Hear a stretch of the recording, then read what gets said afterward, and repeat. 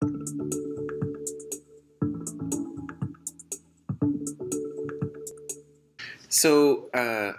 we're going to talk about how one can start thinking about large-scale cancer genomic analyses and the cool things that can come out of doing that.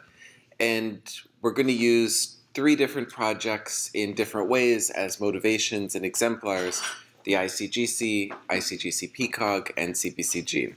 And if none of those mean anything to you, that's why the first objective is to be introduced to those and know what those things mean, and then understand how we can discover really important facets of not just cancer biology, but how we should think about cloud-based analyses in cancer biology through doing that.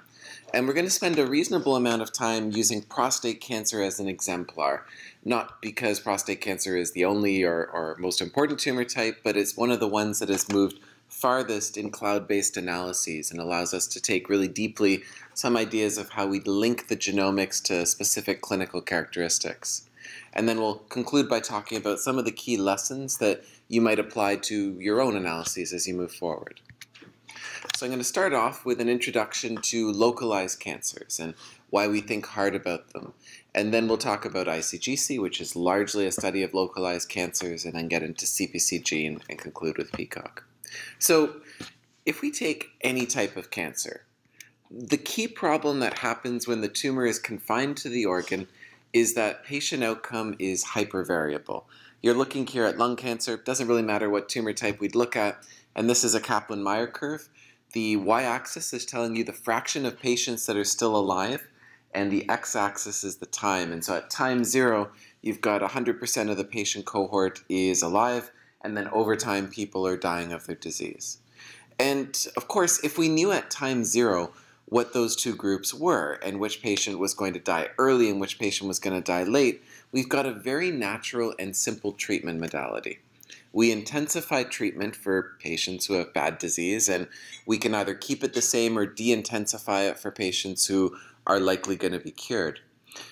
And there's lots of ways in a localized cancer where we can improve treatment. We can do radiotherapy more aggressively. You can simply increase the dosing. Or you can have more aggressive surgical margins where you take a little more adjacent normal tissue to try to get additional tumor that might have been missed. Or you can give standard chemotherapy regimens like platinum-based chemotherapy, which has been in use for 40 years, is used to intensify and remove the risk of metastases for these patients.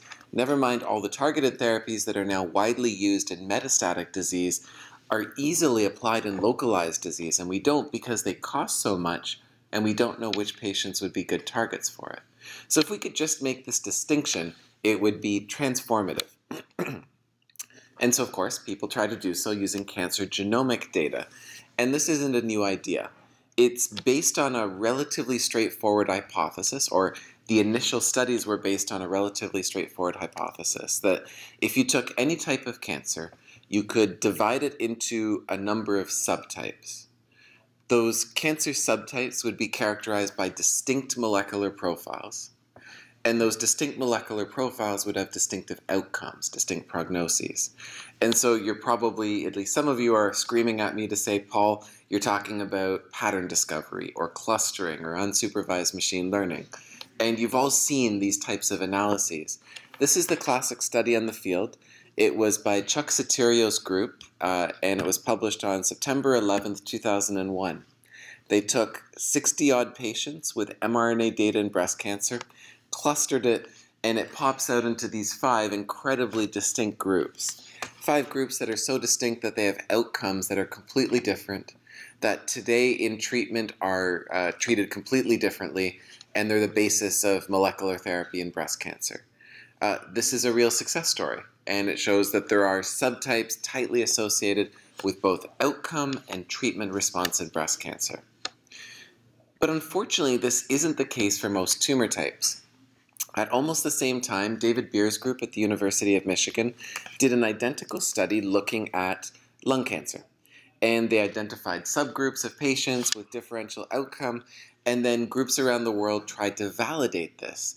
And we couldn't. We found different subgroups of patients in Toronto as in Boston, Boston as in Michigan, Michigan as in Japan. It was just hyper-variable.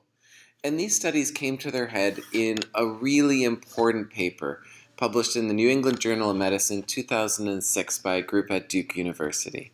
They used a very sophisticated empirical Bayes clustering technique to produce patient clusters on the bottom. And on the right, you can see those survival curves, and those are the best survival curves you'll ever see in your life. Those are the best survival curves because they're fraudulent.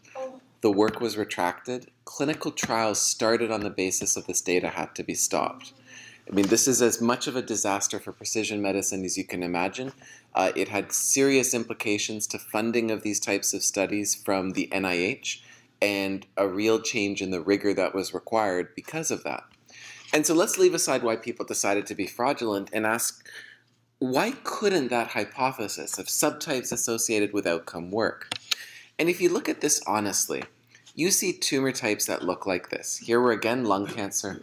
The columns are 6 carefully chosen genes, but 6 genes, and the rows are 200 patients. And ask yourself, how many subtypes do you think you see there? It is certainly not 5 or 6. It's probably 50 or 60, and our best guess is today that are a few hundred subtypes of lung cancer. And of course, if we'd done a better job listening to our statistician colleagues, we would have recognized this from power analyses that were telling us there's way too much variability. You need cohorts of thousands of patients to be able to find these biomarkers. And so in the mid-2000s, as a field, we pivoted and we said, actually, we should stop thinking about this as if there's a small number of subtypes because there's a large number and their molecular profiles overlap. But what we really care about is still outcome. And outcome still really is kind of like a binary phenomenon, good or bad. And so what we should be doing is applying supervised machine learning techniques. And I'm going to fast forward through 10 years of really great machine learning work in computational biology, but pretty quickly we got very good at taking any individual data set and making a prediction of outcome from that data set. In fact, using information content analyses, we can say that we are able to routinely extract more than 99% of the information present in an individual data set. Phrased differently, no algorithm is going to do better. We're reaching theoretical maximums. But is that good enough? Well, until 2 years ago, this was the best available biomarker for lung cancer. And there's a great Kaplan-Meier curve. It's got a nice p-value that you can certainly publish in a good journal. It looks happy. But actually, if you think about it, precision medicine means denying therapy to some individuals. What we're telling the patients in the blue group is, sure, you've got a good prognosis disease, so we're not going to give you chemotherapy, or we're not going to give you expensive radiotherapy, or we're not going to give you this great new targeted agent because we don't think it's going to work. And the patient would very reasonably say, great, how confident are you in that prediction? And with this very publishable biomarker, we would say 66%, at which point in time the patient's going to go, yeah, right, thanks, I'll take the drugs. And of course they should. Survey data suggests that we need biomarkers around 80% accurate before they are accepted in patient communities, as they should be. And so that led us to realize that if we were achieving the best we could with single data sets and we were still so far from success, then we need to move to look at multiple data sets simultaneously. And in a really deep way, this is the origin of projects like the TCGA, the Cancer Genome Atlas, and the ICGC, International Cancer Genome Consortium, because their goal is to try to put together large numbers of tumors that would have multimodal information and allow us to generate clinically useful tools.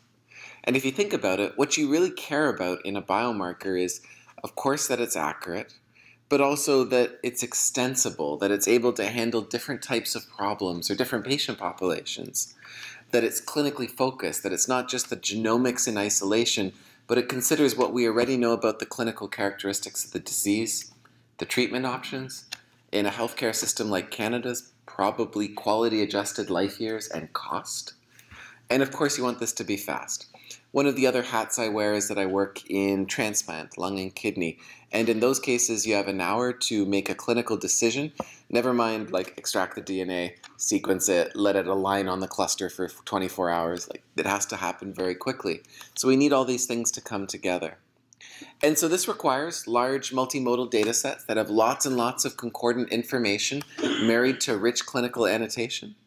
And so I'm going to talk to you about the projects that are generating that. the ICGC, ICGC PCOG, and CPC Gene.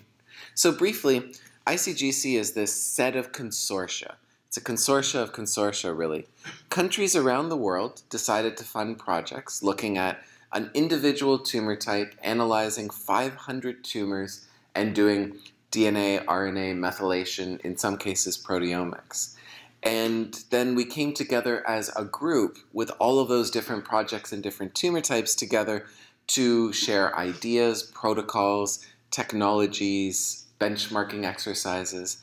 And this is a list of the ICGC projects as of, I think, March.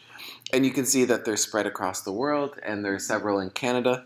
And those projects not only have their own independent ideas and research questions, but they also come together to do shared meta-analysis.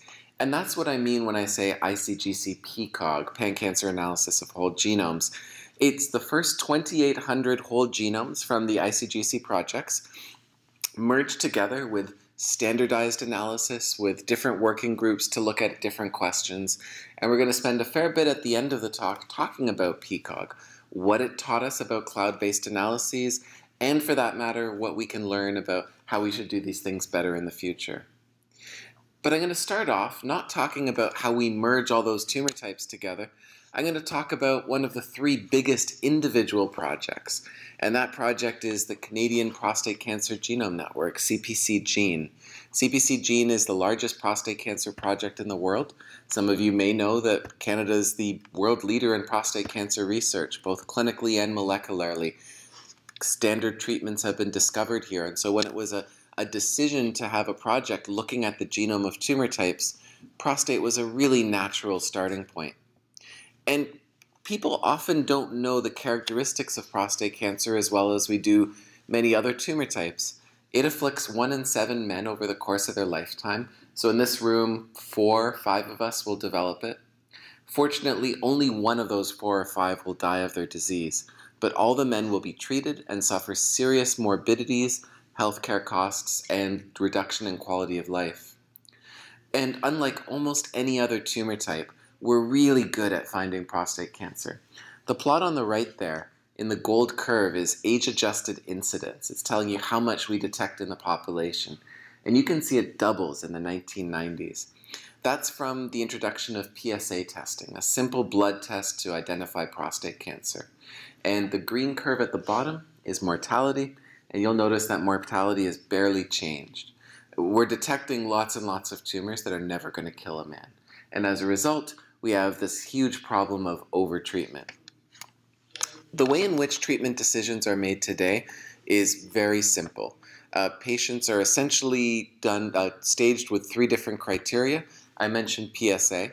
Prostate cancer is the only tumor type, solid tumor type, for which imaging is not part of the standard clinical workup. There is no radiologic assays for prostate cancer. We also use biopsies and take a small piece of the tumor. And in prostate cancer, 3% of men who get a biopsy are later seen in the emergency room for bacterial infection. So that's a huge healthcare cost. Prostate cancer biopsy will be the single most commonly performed medical procedure in Canada by 2030, and 3% of men end up in the emergency room. And then there's a digital rectal exam, where a physician inserts a lubricated finger into a man's anus, palpates the prostate, and tries to say, hey, is there a bump? And if so, maybe that's a disease, and then I'll try to guess at the extent of it. And that's it. That's the extent of how clinical decisions are made. Those are used to group men into low, intermediate, and high-risk groups of patients. And I talk about those things like they're really terrible. Actually, they work really remarkably well, and it shows just how amazing our clinical colleagues are. Those groups are therefore treated differently. Men in the low-risk group are not treated actively. They go through what's called active surveillance, just monitoring their disease in a protocol developed in Toronto at Sunnybrook. The men in the intermediate risk group receive definitive local therapy, surgery or radiotherapy, with both the main surgical and radiotherapy protocols being developed in Toronto and Vancouver respectively.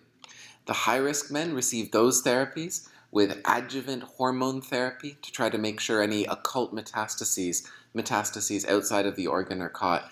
And the discovery of hormone therapy for prostate cancer was also here in Toronto, here in Canada, in Montreal. And so we chose to focus on the intermediate risk group of patients. There's about a third of these men that are overtreated, and we want to identify those. A third who are undertreated, and we need to identify those. We designed a big whole genome sequencing study. Toronto, Montreal, Quebec City, and Vancouver are the sites. 150 specimens taken prior to radiotherapy, 350 specimens taken prior to surgery, long-term clinical follow-up, all sorts of cool things done, including whole genome sequencing, methylation profiling, primary ChIP-seq on the individual tumors, RNA-seq, whole proteome mass spec, and other things. You can't see that, but what it says is that all patients were reconsented. So we actually had a CRA go to the home of every single patient to get both a blood draw, an extra blood draw, and to get approval for deposition of the data in every public database that we could think of so that the data would have the maximum utility. So this is one of the most open cancer data sets anybody can get. There are other prostate cancer genomics projects in the world, in other countries, and we've come together as a large consortia, the ICGC Pan-Prostate Cancer Group, which is doing shared meta-analyses, and actually our first co-publication is in press at Nature Genetics. We have 2,000 prostate cancer whole genomes alone, which we are harmonizing the bioinformatics for all of them, all in the cloud. And we have downstream working groups focused on prostate-specific questions. And this will become likely the largest cancer genomics data set for any single tumor type next year. So, okay, that's why we did prostate cancer in the context. What did we actually discover? Well, the first thing that we did was say, this is really exciting. What we should do is take a look at an individual prostate and ask about the spatial variability. So the prostate is about the size of a walnut. And you can imagine what we've done is put it through an egg slicer. And you're taking a look at different layers of the prostate here. And for each layer, our pathologist would go in and identify the regions of tumor in that layer of the prostate. So for example, you can see that little blue region of what's called Gleason pattern 4 prostate cancer, more aggressive. The green region of Gleason pattern 3, which is less aggressive. And each of those would be macro or laser capture micro dissected and then whole genome sequenced. And that way we get an idea of the spatial variability in the prostate. Then we went ahead and looked at the variability within individual men. That green rectangle is 9 regions from one man's prostate. Complicated plot, so just focus on the top bar plot. The top bar plot is telling you the number of point mutations, and you can see at a low it's about 20, and at a high it's about 150. So region to region, across the prostate, the number of point mutations varies almost an order of magnitude. The second green rectangle, 5 regions from a different man's prostate, and you can again see this order of magnitude variability. But it's not just point mutations. It's true if we look at copy number aberrations in the top panel. It's true if we look at genomic rearrangements in the bottom panel. Anywhere we look, we see this hypervariability in mutational burden spatially. And of course you're saying, sure, but is any of this clinically relevant? And so let's go back to that a man from whom we had 9 regions from his prostate. You can see them laid out here with the H&Es and IHCs, and let's just focus on this panel of cancer-related genes. So there's the 9 regions laid out as columns. The first one is the diagnostic biopsy, and the next 8 are surgical specimens. You can see the diagnostic biopsy has that green rectangle for PIK3CA. That's the H1054 non-synonymous point mutation, druggable. It occurs in 1% of prostate tumors, really exciting. This man might be a candidate for targeted therapy instead of surgery or radiotherapy. You can also see the blue dot for P53 deletion, and P53 deletion is an adverse prognostic factor for the delivery of radiotherapy in prostate cancer. So this man is a good candidate for surgery, maybe a targeted therapy under a trial. But now if you look at the other 8 regions, only one of the 8 regions has the PIK3CA mutation. 3 have the three more have the P53 deletion. 4 have a deletion of BRCA1, which is just bad, period. If we superimpose upon this the pathological aggressivity, it's the Gleason 4+3 regions that are more aggressive, and those are associated with the BRCA1 deletion. And unfortunately, this man has had a relapse of his disease, and no points for guessing, but it's region number 3, that doesn't have any of the actionable mutations that we talked about that gave rise to his relapse. This is a bit of a disaster for the delivery of personalized medicine when any individual biopsy doesn't give you good information.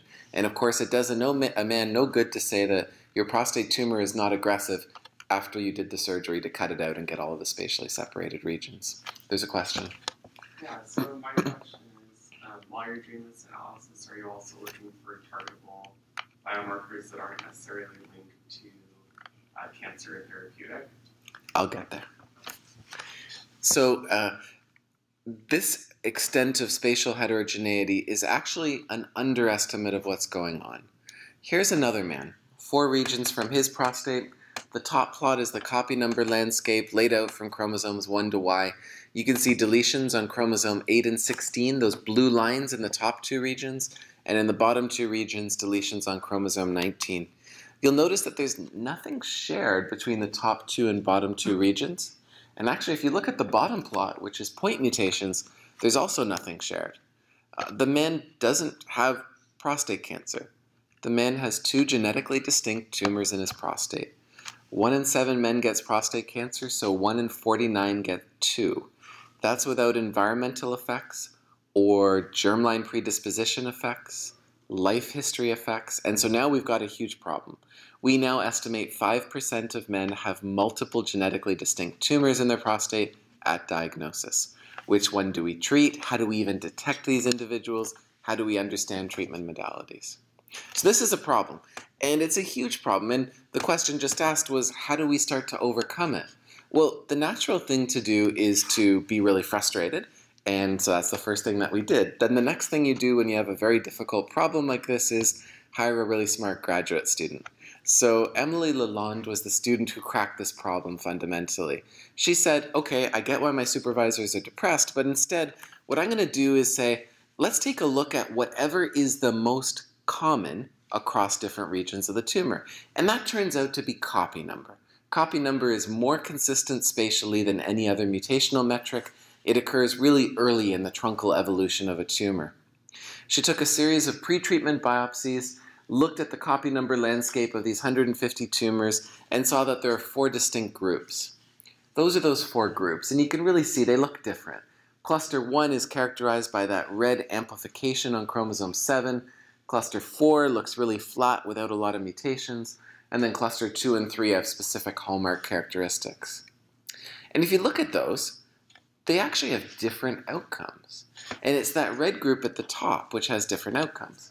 Well, that red group is cluster number 4. It's the one with few mutations. And somebody here is thinking, Paul, that's really obvious that tumors with few mutations aren't as bad.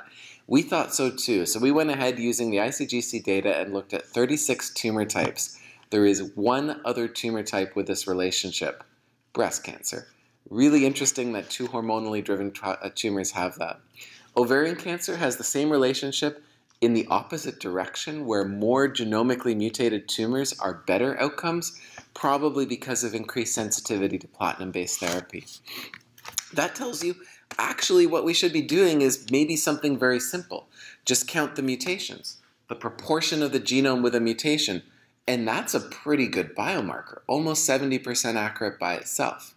But that's still not good enough. I told you the number we need to get to is 80%.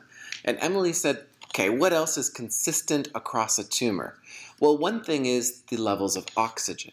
And so she looked at tumor-based hypoxia, levels of oxygen in the tumor. And she expected that genomic instability here on the y-axis would be related to levels of oxygen here on the x-axis, with 100% meaning very low oxygen content and 0 very high. And there's no relationship at all. But when you put these two things together in the context of clinical outcome, something magical happens. That curve at the top, those are patients who have low levels of hypoxia, their tumors are normoxic, and they have low levels of genomic instability. And synergistically pulling all the way out to the bottom are tumors with high hypoxia and high genomic instability. It's not good enough to have one or the other. A tumor with both, those are the really aggressive disease. And that gives us a sense for how we might start putting together biomarkers. I'll take a quick aside here and say, well, actually, hypoxia is something that we know about every tumor type.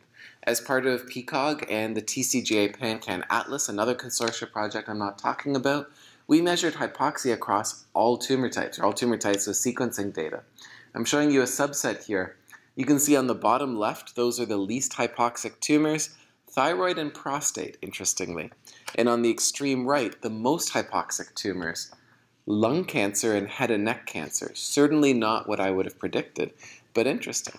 And you can use that data to start to understand the effects of hypoxia across tumor types. And in fact, using the Collaboratory, we've been able to identify interactions between somatic mutational profiles and tumor hypoxia in these data sets. The top panel here is kidney clear cell cancers, and they're laid out patients from most hypoxic to least hypoxic. And if you look closely at that line BAP1, you can see it preferentially occurs in hypoxic tumors. Or breast cancer at the bottom. P53 is more commonly mutated in hypoxic tumors, and by contrast, PIK3CA is more commonly mutated in less hypoxic tumors. Whether this is selection or adaptation or clonal evolution is an interesting question. We have some hints, but it's hard to figure out. But let's go back to our prostate biomarker story. Well, using those two pieces of data, Emily put this biomarker together looking at 100 genomic regions that is able to measure somatic characteristics of hypoxia and genomic instability together. It has an accuracy just under 80%. Our reviewers kindly told us that we should go validate it more, so working with GenomeDX, a company here in Vancouver, we did a 1,000-patient validation cohort, and the top CNARF signature is Emily's signature with an accuracy just around 80%. And then now a series of commercial or academic signatures, some of which are in routine use with accuracies between 60 and 70%. So we've improved current standard of care by 10 to 15%, which is an amazing win. We've since gone ahead and done validations in large independent cohorts of low, intermediate, and high-risk tumors, and you can see the signature works really well. But actually, if you think about it, we're still not doing all that well. Like 80% means we're making 20% mistakes. So what are we missing? Somebody is thinking you're missing it because you looked at copy number and there's a lot of other things that happen in the genome. And that's what I thought. So we went ahead and sequenced the whole genomes of 200 tumors and looked at every other characteristic. We also did their methylomes and transcriptomes, put this together in clinical outcome, and said we're going to crack this problem. And we discovered all sorts of fascinating things. For example, here's the mutational landscape of these patients. You can see patients laid out as the columns. And I'll point out a couple of patients that show something fascinating. That group of patients has 30 or 40 mutations in the entirety of their genome. This is a cancer that has almost no mutations. There is no adult tumor type, which we know from PCOG studies, with anywhere close to this rate of genomic mutation. Actually, every adult tumor and almost every pediatric tumor has more mutations than prostate cancer. Ultimately, we put these data together with clinical outcome, identified a series of 40 driver events that drive aggressive prostate cancer, and then used machine learning techniques to put it together into a biomarker which has an accuracy of 83%. So that's terrible. Like, this is as bad as you could get, because I took an assay that we had working for $250 a patient with 80% accurate based on the copy number data, and then I did whole genome sequencing, a transcriptome, and a methylome, so $10,000 of work on clinically not usable assays to go from 79% to 83% accurate. So clearly, whatever we're missing is not in the genome. Like, we're missing something else. Well, actually, maybe we just looked at the wrong genome. So a postdoctoral associate in my lab said, hey, you should have thought about something entirely different. You should remember that every human cell has 2 genomes and the mitochondria might have its own mutations. So Julia Hopkins went ahead and looked for mutations in the mitochondria of prostate cancer, also pancreatic and many other tumor types as part of PCOG. And this is the circular mitochondrial genome, and each of those lines pointing inward is a hotspot. And each of those mutational hotspots is as frequent as P53 is in prostate cancer. So there's a lot going on in the mitochondrial genome. Julia wasn't done there, though. She said, okay, maybe there's some association between nuclear and mitochondrial features. And here the rows are those different mutational driver features that we identified from the nuclear sequencing. The columns are different mitochondrial genes or mutational characteristics. And every time you see a red dot with a black background, that means they co-occur. So that when a tumor has a certain mutation in the nucleus, it is significantly more likely to have another specific mutation in the mitochondria. And when it's blue, they're mutually co-occurring. We can't understand the nuclear genomic mutational landscape without also looking at the mitochondrial mutational landscape. We need to see the two together to be able to interpret the effects that are going on. And I'll give an example of how this explains missing variability. Here, the black curve are patients who lack mutations in the oncogene MYC and in the origin of replication of the mitochondria. Blue are patients who have one or the other, and red, synergistically pulling down with every patient having an event, a relapse of their disease, are patients who have both.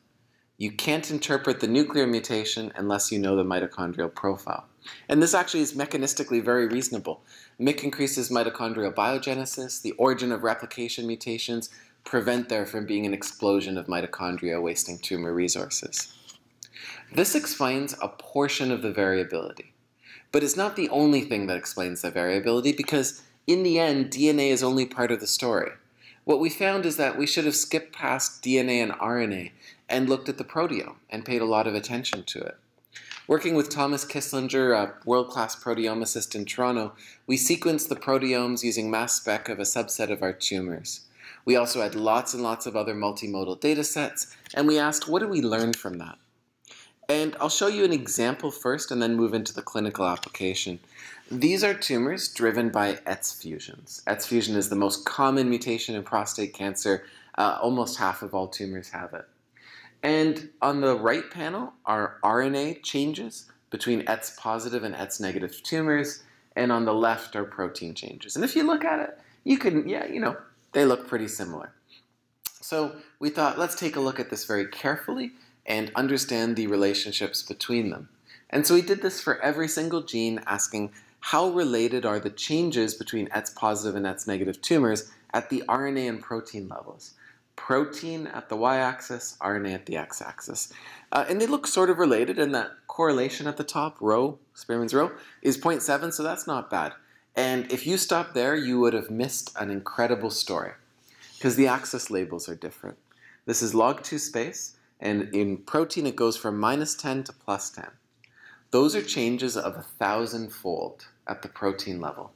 In the RNA, it goes from -3 to +3, which is only 10-fold. We see protein changes 1,000 times and RNA of only 10-fold, so 100-fold difference. And if you see at the very top, there's that gene GREM1. GREM1 is overexpressed at the RNA level, for sure, 2-fold. But at the protein level, it goes up 1,000-fold. And Ephrin B2 at the very bottom goes down just under 2-fold in the RNA level and 500-fold in the protein level. It's completely ablated. And it's not just the subset of genes. We looked at RNA-protein correlations across the entirety of the genome, and here we're dividing proteins by how abundant they are. So on the left, it's the 10% most abundant. And even for these most abundant proteins, the correlation between RNA and protein is only 0.3. Phrased differently, RNA levels in prostate cancer explain only 10% of protein levels. So when we do an RNA assay and say, oh, this is a good proxy for what's happening at the protein level, it's not even close, not at all. But just think about this. That means that they're really unrelated. So there should be different pieces of information present at the RNA and protein level. If you put these two things together, you get the second magical story I'll show you. We'd use these information content techniques I talked about at the beginning. It's a very compute-intensive technique, so done on a cloud. On the left, you can see this cluster of 3 blue curves. Those are for nucleotide-based biomarkers, CNA, methylation, RNA. And they have accuracies that have a median around 0.6. Then the purple curve shifted to the right, about 6% better, is what happens if you make a biomarker using just protein. Protein's better, clearly. And then the 2 black curves on the far right are what happens if you decide to use a multimodal biomarker with copy number or methylation or RNA plus protein. And now you start getting accuracies that shift another 10% further out. Taken with the mitochondrial DNA, this allows us to develop biomarkers that are over 90% accurate for prostate cancer, and it's all based on the synergy of different levels of data. So that's why we want to have data sets like this. That should motivate you powerfully to want to look at questions like this in almost any tumor type, where you marry rich molecular data with strong cloud resources, with key clinical annotations. And so one of the first big projects to do so at scale with real power was ICGC-PCOG. And ICGC-PCOG is almost a model for how you think about coordinating these types of consortia.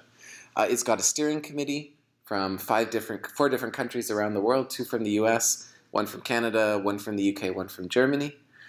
It sub-organized into 16 working groups, each with independent working group leaders. There was a fundamental underlying technical working group which did all of the core alignment and variant calling and things like that. And those research working groups covered everything you could think about, from integrating the transcriptome with the genome to mitochondrial, to mutational signatures, to evolution. And each of these has multiple papers that are either in the late stages of drafting or available on bioRxiv and under review right now. It's 2,800 tumors from 14 countries and 20 tumor types, or 20 cancer types. You'll notice that this is smaller than the entire scope of ICGC. Part of that is because there was a data freeze several years ago. Also because different groups have thought about doing the same tumor type. For example, Germany has got a modest-sized project looking at the prostate cancer in young men under the age of 45. So that means that there's more prostate cancer samples than almost any other tumor type. And indeed, this is the distribution across tumor types. And you can see that there are multiple projects. So on the extreme left is pancreatic, where there are pancreatic projects in Canada at the bottom, 2 in Australia, and 1 in Italy, giving you a total of about 350 pancreatic tumors. And so there was initially, back in 2013 and 2014, a roadmap put together for how all of these analyses would fit together, with the data owners putting the information in an annotated, structured format on a cloud-based service for running of 3 variant calling pipelines and an alignment pipeline, and then everybody getting the consensus calls for downstream working groups and using those for interesting things. And this had never been done before, and clouds were actually a lot younger than they are today, so there were occasional challenges. The alignment phase, for example, required 1.2 petabytes of disk, which was more than most people had considered. Getting the data from place to place in the world was challenging, and one had to do careful quality control to make sure that the runs of a pipeline in one place matched identically those in another place. And then you had to track all that information, and there was a series of metadata standardization to harmonize all the information we were collecting, and a search database to be able to put this into a central repository. The alignment happened at 7 centers around the world. It happened on an 8-core, 16-gig workflow that took a few days for each tumor, and it generated about 1/4 of a terabyte for each one of those samples. So that's a lot of compute and a lot of expensive compute. The first set happily finished in about 4 months by December 2014, and as a result, additional tumors were opened at that time, about 800, including 200 more prostates actually. And at that point in time, things should have been worked out, and all we have to do is run the variant calling pipelines. That turned out to also be a lot harder than expected. People who run their pipelines in a local cluster hadn't really tuned them to work on the cloud, and there was a lot of development that happened there. Not only that, but each sequencing center produces data with slightly different error characteristics, and that means that there were different artifacts and different data sets that had to be controlled for or analyzed. That also included new algorithm development or things that just had not been seen before in terms of bugs or errors, and a lot more compute was required. So the 3 core variant calling pipelines, one from the Sanger, one from DKFZ in Germany, Heidelberg, and one from the Broad with some collaboration with Baylor, required amongst them almost 4,000 compute hours to run. And those are actually runs on the cloud itself, When people were running them in their local compute, it was even slower. 14 more compute centers were brought online to support that and to allow them to be faster, including several AWS sites in the Collaboratory itself. And this eventually allowed core analyses to get completed. And you'll notice that it's long lag times before analyses even started. And once they started, suddenly there was this rapid acceleration where a large number of tumors were finished, and then a sudden change in the curve where there's a subset of tumors that are really complicated. And if you'll notice, sometimes the number of samples goes down because errors were found or mistakes had to get fixed, pipelines were changed, new library preparation artifacts were discovered and had to be corrected. And so in the end, it took multiple iterations of many of these pipelines on many tumors to be able to figure out how it works. In the end, you then have 2,800 whole genomes, and somebody has to look through them.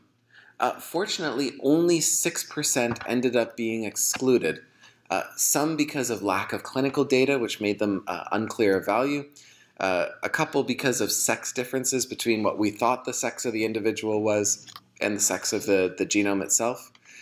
There were also some contaminated genomes where they appeared to have sequence data from 2 different individuals, and for that case, a couple which had mouse contamination. When you put all that together, there were also 1,200 with RNA-seq, which I haven't talked about as well, which went through a completely separate pipeline for automated annotation, and then another analysis to remove artifacts in the data. Oxidative artifacts, which can happen when library preparation is occurring, regions where there are significant normal contamination because of low coverage, chromosome Y calls that are being made by pipelines in female tumors, which are clearly just false positives, and then annotating all of this with quality data, genome type data, information that could be used. You can imagine how massive this effort was, and it actually required people from 20 or 30 groups full-time coming together to be able to figure out how to do it. And it taught us a series of really important lessons. And the first is how you might think about managing multiple clouds, how critical it is to have central metadata repositories that are able to merge that information together and serve as a standard place. And I'll show you in a couple of minutes how you might be able to access that through the ICGC portal.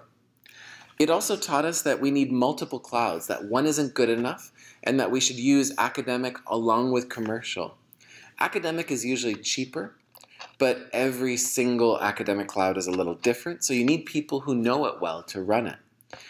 And for that matter, they don't have the diversity of different types of nodes, different types of CPU characteristics and memory that are available on commercial clouds. But commercial is more expensive. And sometimes there are things that just take a long time to run. And does somebody really want to be paying for 2 months for one individual sample?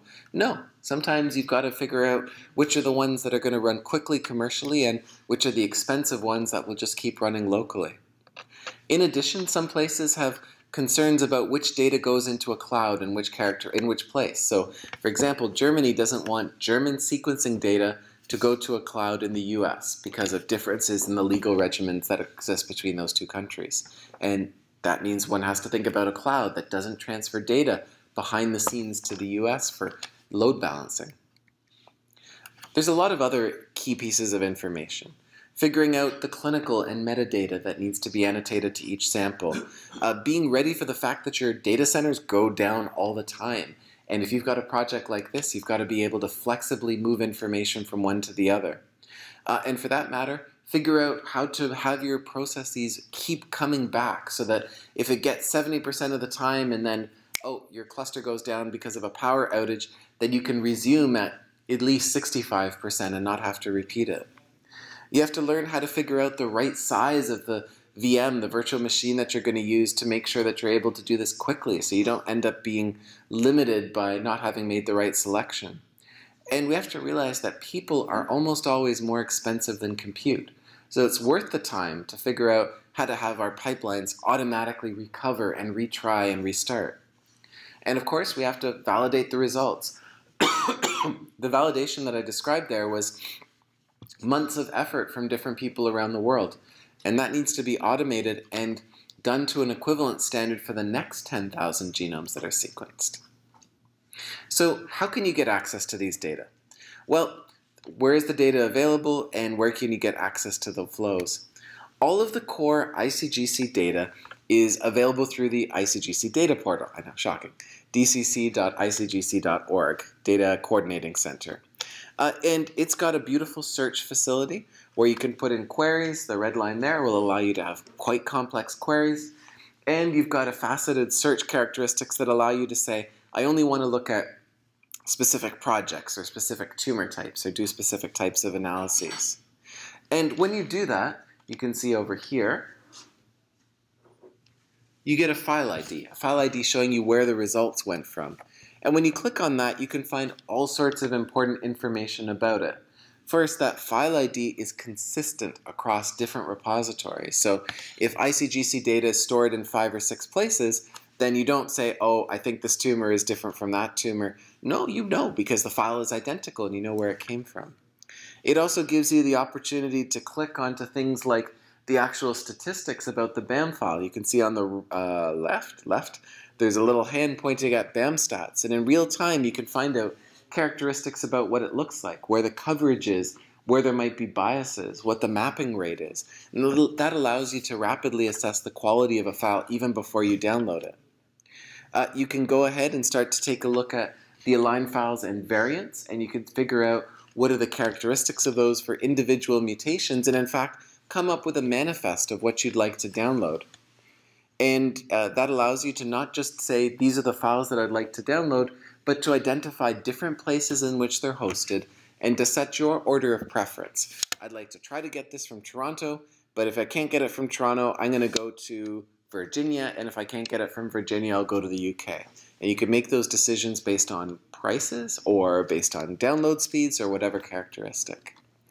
And in fact, there's a download client that will allow you to take those types of manifests and other types of JSON metadata files and to be able to rapidly go and extract the tumors that you'd like. They have authentication linked to the ICGC authentication portal, and they've got relatively straightforward command line syntax that's flexible to allow you to do a broad range of things both locally or on the cloud.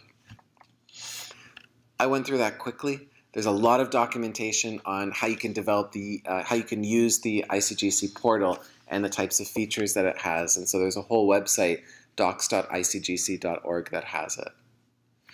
The workflows used in PCOG are largely available as Docker containers, so you can replicate the vast majority of what was done, and that's available at docstore.org. And so that way you not only have relatively easy access to the data, but also relatively easy access to the code, so you can replicate almost the entirety of what was done in ICGC PCOG yourself for a little bit of compute cost. So, what did I tell you? I hope I showed you that cloud-based computing can enable exciting clinical genomic discoveries within and between tumor types, and that those types of things happen in a way that the science is preeminent and enabled by the cloud. And if you think back to my prostate cancer talk, you have no idea which parts were in the cloud and which ones were on local compute except when I told you. And that's the great part about it. You don't need to think about it. The same workflows were in some places run on multiple places.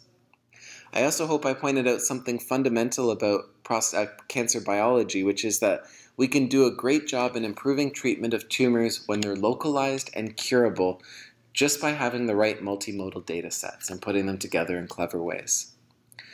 There's a lot of complexities in using the cloud, and especially with interacting with commercial providers. And that means that you need true multidisciplinary teams, people who are working together.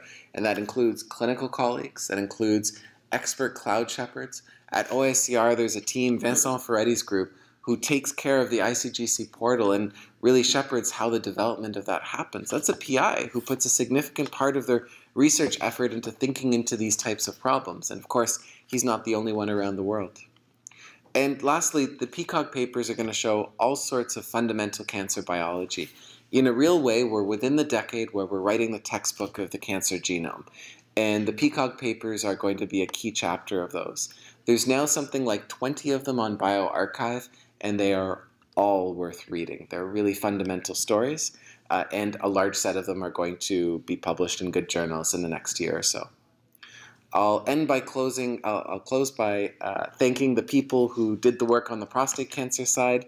And these are the other people who have led the Canadian Prostate Cancer Genome Network with myself, my team, of course, and my colleagues at OICR, particularly Christina Young, who put together a lot of the PCOG slides that I showed you and was the project manager for that.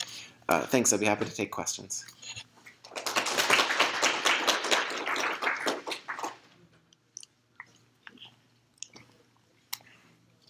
I'm just curious, that was really incredible. I'm just curious on what you think in terms of the multimodal data sets. What's the next improvement to data sets? Is it metabolites, something else? Yeah, it's a great question. I speculate two things. One is that we need much better metabolome information, and that we need to see how clearly we can understand the metabolome as a function of the proteome, non-coding RNAome, and so forth. That's one. Two, I've treated each case here, a tumor or a tumor region, as if it's a synchronous set of cells. But as we well know, that's not the case. And there are many groups, including my own, Saurabh Shah's group here in Vancouver, Peter Van Loo in London, who have really done pioneering work to show the subclonal heterogeneity of individual tumor specimens. We need to do that on the RNA level, on the DNA level, and on the protein level, and stop doing what I'm doing here, which is treating tumors as consistent chunks. What I will say, though, is our biomarkers are now 90–95% accurate, which says that there's only incremental value to be added. Now, for a patient, that's immense value, but as a healthcare system, actually, we're transforming care with the types of assays that we're using now that are quite cheap, where the protein I didn't show you, but we can do using immunohistochemistry for $100 per patient, and the copy number a $200 panel. So actually, it's unclear that we need to do more for routine clinical care until genome sequence prices drop by an order of 10, which will probably be another 4 or 5 years. So was there IHC data that you put on top of? Yeah, so we took the top hits from the proteomics analysis and then validated those using IHC and developed a multiplex IHC assay that recapitulates most of the value of having the whole proteome. I think that's a general phenomenon. There's huge value to having the entirety of a proteome or genome or transcriptome, but for making clinical predictions, you can often reduce to a subset that has most of the predictive value. Ballpark of how many proteins you need? 4. In this case. I don't know if it's true for other clinical questions or diseases, but in prostate cancer, 4 got 95%. Any other questions? Yeah? Is it worthwhile to add PSA to your biomarkers and see? Yeah, it's a great question. I never said it explicitly, but all of our biomarkers incorporated... repeat the question. The question was, is it valuable to add PSA to our biomarkers? So yeah, it's a great question, and I didn't say it, but every single biomarker I showed had worked on the backbone of Gleason score, pretreatment PSA, and tumor extent, so it was always showing the ability to add to existing clinical characteristics rather than replace them. The only case where we think that we would be replacing them is that we think in some cases tumor extent, the digital rectal exam, is not adding significant value, but the other two always have some value and are still worth you doing today.